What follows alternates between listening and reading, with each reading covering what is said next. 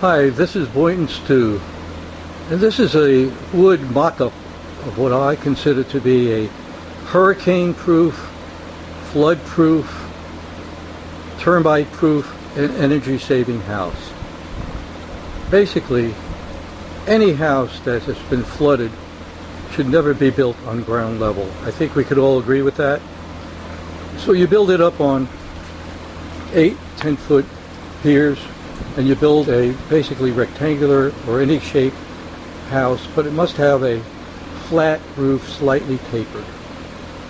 As you can see, added 4-foot high parapet wall all around, so a person could be up there and not fall off. On the parapet wall, we mount pipes, and it could be any shape. I don't want it to look like a Quonset hut. It could be more V-shaped. And in this perimeter around here, you put a soil box that you grow vines in. And I just threw some leaves up there just to show what happens in a 200-mile-an-hour wind, which I will simulate with my grass blower. So this is an idea that I wish people would copy. I don't want to make any money on it. I just think it's an idea that will keep houses safe, energy efficient. The difference in temperature between the shade on a roof and sun on a roof is tremendous. And it'd probably be only about 80 degrees under complete shade, especially with the living vines transpiring. Humans perspire, leaves transpire. And so you can grow back the leaves after a hurricane, but you don't have to change trusses, plywood, shingles, and that kind of thing. So what I'm going to do now is I'm going to turn on my leaf blower and remove the lady. And by the way, underneath you could keep your cars, whatever.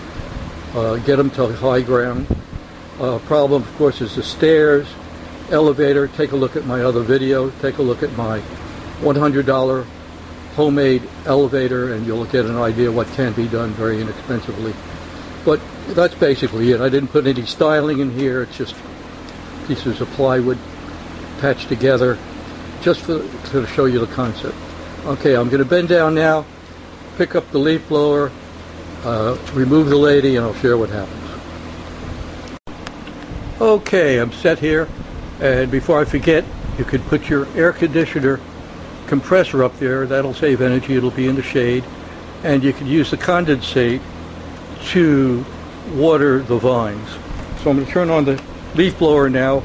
It's about 200-mile-an-hour equivalent, and we'll see what happens.